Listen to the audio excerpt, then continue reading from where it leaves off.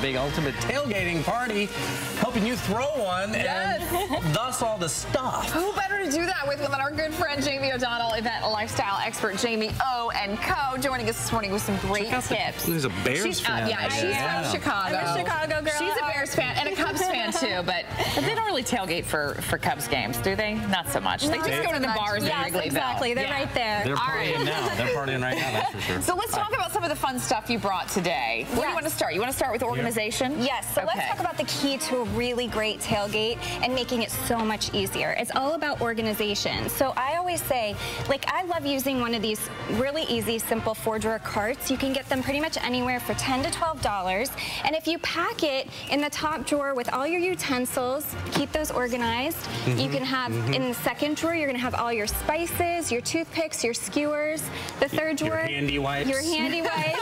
And I also recommend throwing some suntan lotion in there because you always forget it. And then the bottom drawer have all of your aluminum foil, your Ziploc bags, and garbage bags because you always forget those, right? Right. And the garbage can's like a half-mile away, right? Right. Yeah. And tailgating is really like camping. So you want to you have to pack everything up, get there, and then unpack everything. So this way, you have everything already packed. And what's even better is if you leave it like this, you can throw it in the corner of the garage or throw it in a closet at home, and you're literally ready to go. Next week, take it out again. Just take it out again. I love it. That's super smart. Are these cooked, by the way? No, those are not cooked. Don't eat those. Those are turkey burgers. But let's talk about this little tip. So I'm all about a quick setup and a quick cleanup. So I really recommend these simple aluminum foil tins. You can even get them from the dollar store if you want. So actually pack your burgers. If you put them on wax paper, they won't stick together. You can prep them the night before, throw them in the refrigerator, and then pull them out and you're ready to go. Also works for skewers because you can marinate them overnight, and then once you get there, throw them right on the grill. I love it. And just throw everything away. It's so much easier to do it that way. And then clean it up, throw it away. Now this is another great tip. If you bring an empty plastic container with you, you can throw all of your dirty, sticky dishes in the container, and it keeps it separate from everything else. So that way you just know what you need to bring to the kitchen. It's not getting anything else dirty. Love it. Isn't that great? Yes. I don't see any beer. You know what Bob cares about. We weren't allowed to bring that. Oh, I see. Okay. Sorry, Bob. That's right.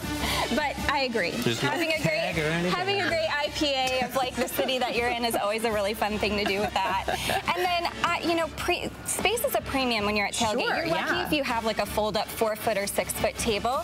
So I always love doing what I call grab-and-go mingles. So I love pre-packaging the items in containers that people can just fly by the table, pick them up, and take it, instead of doing that balance of the plate and cup and everything. Right, which is awkward. Yeah. So, and then if you put them in these cute little festive, you know, megaphones, you can put the snacks in there. If guests want to take the megaphones to the game with them, they can.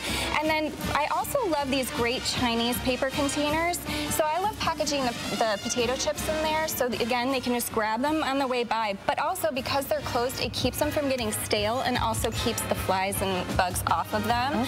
So that's a great tip. And then you can also do, and if you just set them on ice, little individual dip containers, and then they can just throw them away. So again, you're not dirtying into more spoons and trying to balance putting that on your plate.